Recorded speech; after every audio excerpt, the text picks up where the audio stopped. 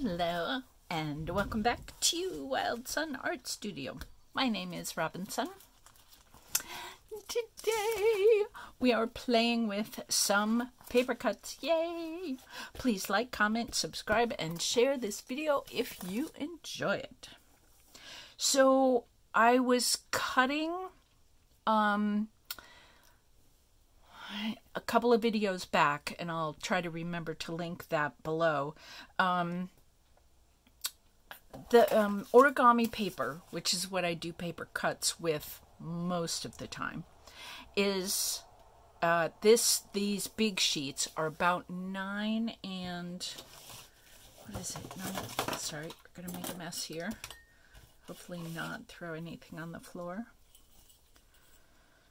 9 3/4, yeah, square, and I needed pieces that were, you know, this big on the square, and so I had all of these pieces like this that were left over, and I was wondering what I was going to do with them, and so I decided that I would do this wonderful little repeating fan fold thing that I do, but I thought I'd show you some of the paper cuts first. This is a little tricky to do because they stick together. So there's one that I thought was very successful, and here's this purple one that I like a lot. It's a little bit different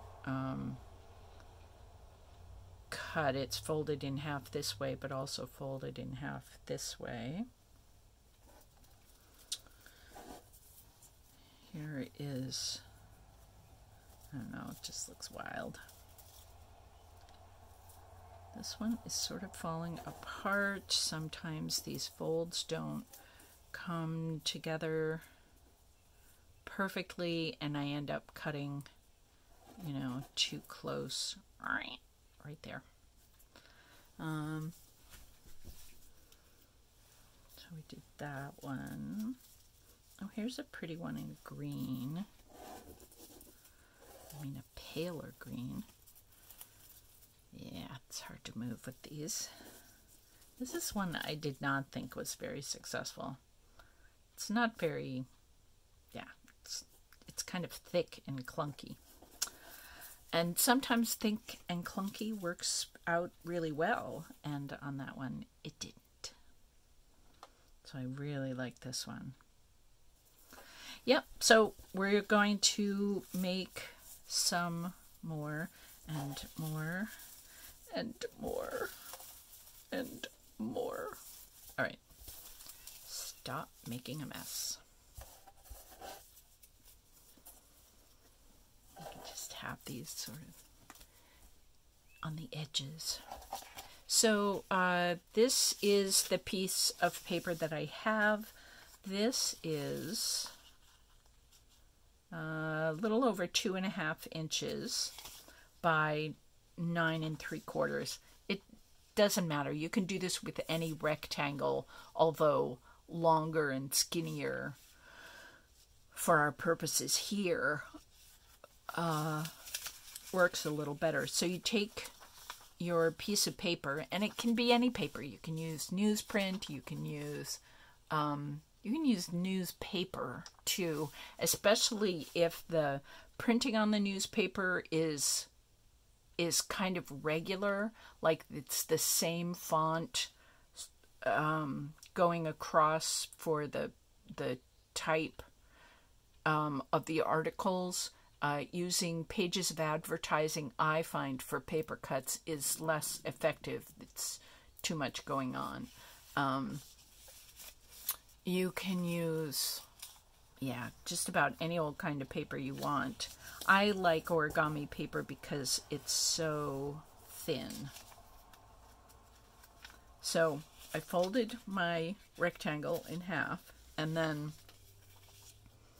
I'm going to fold it in half again. I'm basically making a fan here. And front to the front and fold the back to the back. Just helps make this measurement more similar. And again, the fold the one side to that side and fold the other side to that side. Just make sure things don't slip out of place. And then you can take a bone folder and just go over those folds, making sure they're kind of in the right place. I use a pair of scissors from Fiskars named Razor Edge, R-A-Z-R-E-D-G-E. I think that's what it is. They've got a couple of different pairs of scissors. Some are bigger, some are smaller, but they all have that razor edge. And what it is a sort of a serrated, a micro serrated edge here, which just makes paper cutting super simple. It kind of grabs the paper a little bit, which is very helpful. So you will notice that one side you can see the white and the other side just opens to the color. So when you can see the white, it means it's the end of the paper.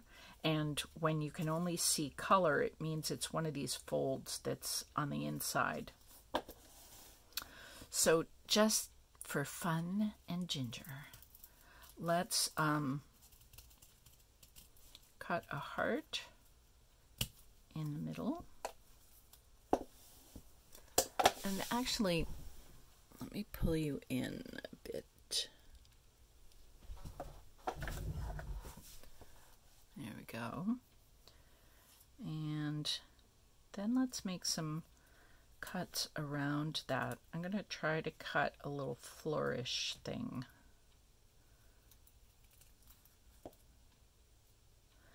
Actually, I'm going to flourish up first.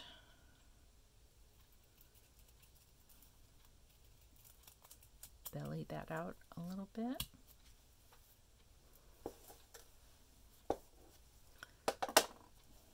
There. And now I'll curve it around that way.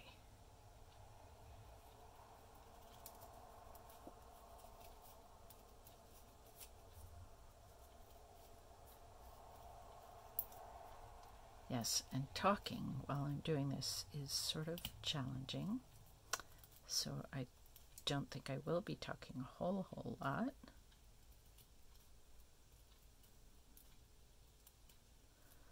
It's just important to hold tight so that the paper rats.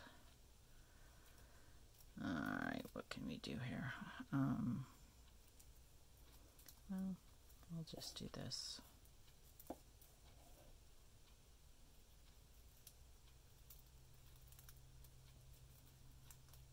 There we go. Well, that came out okay.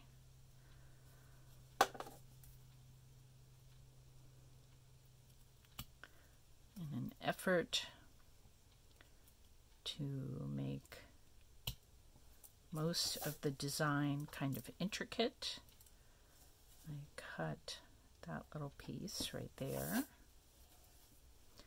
Now let's come in from this edge, so it's that, oops, sorry.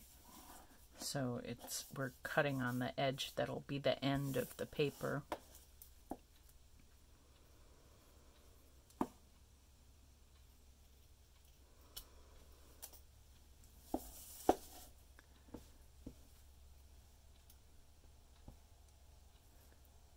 Why is there so much shadow? And can I do anything about that? a little better. Now I want some of the fold to stay there, so I have to be careful.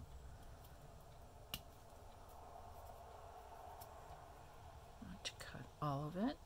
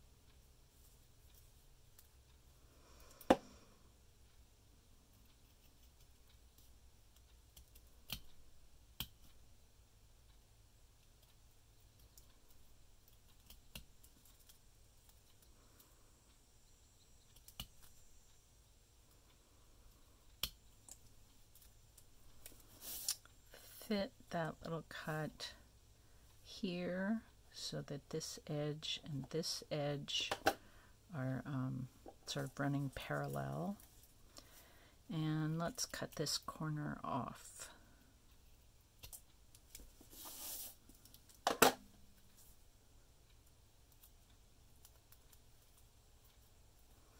So I think it's important to confess that I have no idea what I'm going to do with all these paper cuts. They were just leftovers from the paper cuts that I did have a plan for, but I couldn't throw away all those pieces of paper and just say goodbye and not do anything with them. So now I'll have to think up a project for these. I don't know what that project will be. Ooh, I could make a journal and have these as, I don't know, decorations on the pages.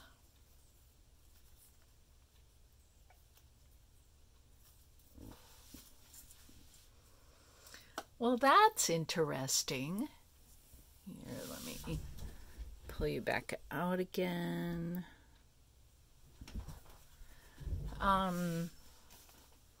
These hearts are really big, and these little swirls and swirls and flourishes, that was the word I was looking for, are much smaller. So this kind of works for me in that it's just pretty and it's hearts, so what's not to work? But I think these hearts are sort of gargantuan. They feel too big compared to the littleness of these little swirls. But that's pretty cool. So we have a little bit of time. Let's try another cut. So there's our long piece of paper. We fold it in half. Nice sharp crease as we go.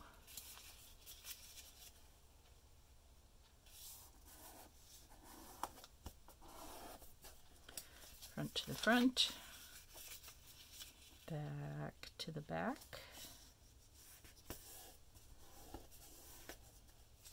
And again. Oh, actually, let's do something different. Let's fold it this way. So, not that way. No. Let's fold it this way. I'm never entirely sure what this is going to do.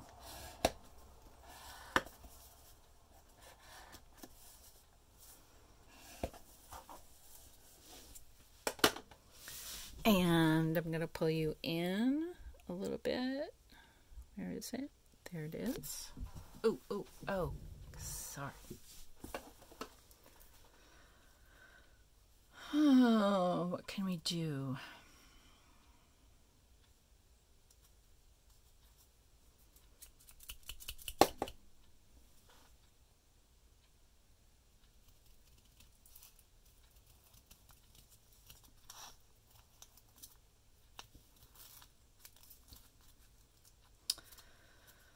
Let's do a nice little spiral.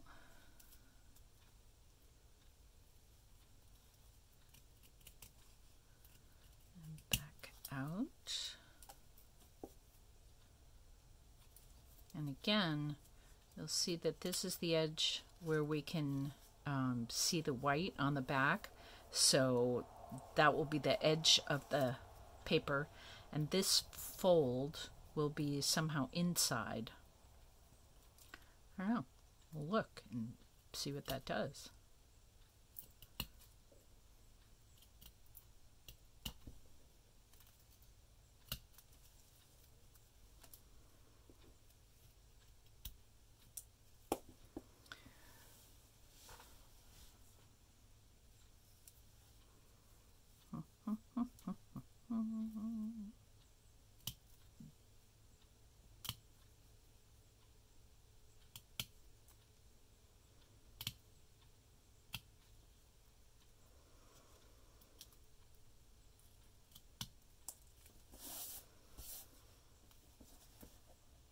There, a little scalloped. So I always think of scallops as being round, not pointed, but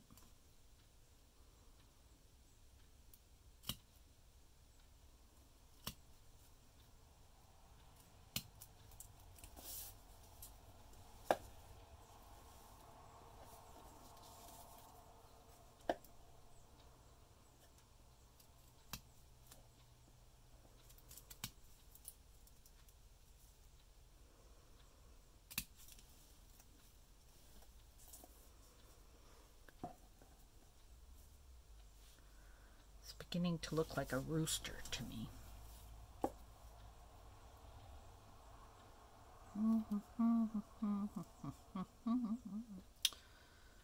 Let's do another swirl.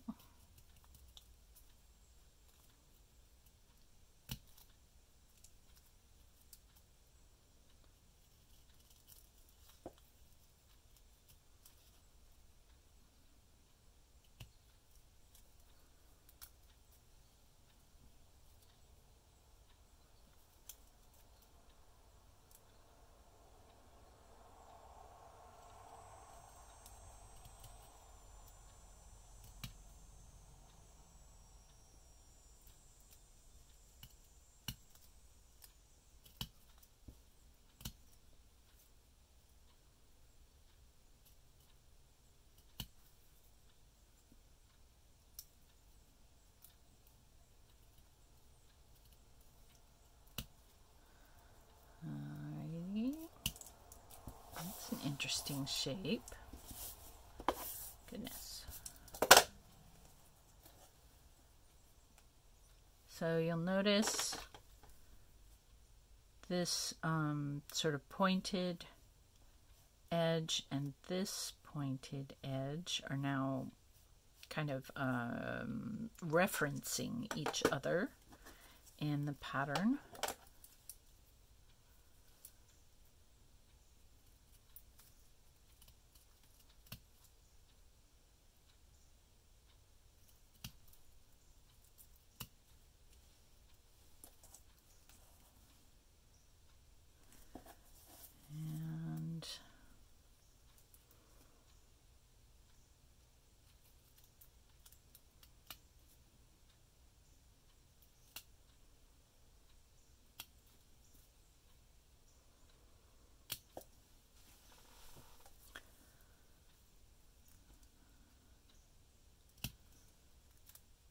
Just do a little tiny bit of a cut there. Just that little bit. All right, you ready? Let's pull us back out again.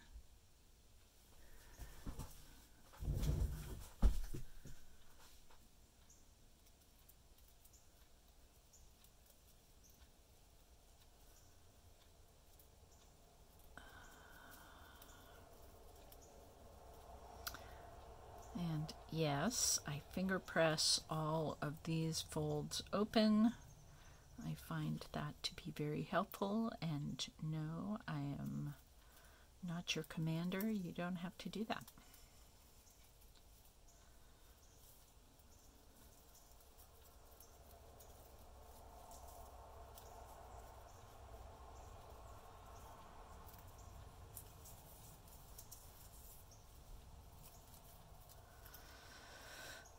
Wow, I'm really not talking to you.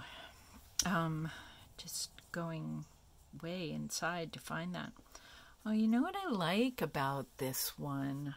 I really like this sense of a pillar right there. There's another one there. The center one is different, but I really like these two. And I like how the swirls kind of come and meet each other there. This is a great one. All right, this is a place to stop. There we go. This is what we have accomplished so far today. Ta-da! I wish you many joyful accomplishments in your world, in your life. I wish you many sparkles of color and light. Yeah. I wish you very well. As I blow these wishes across the world to you. Ta-da-da. All right, I'll see you next time. Bye.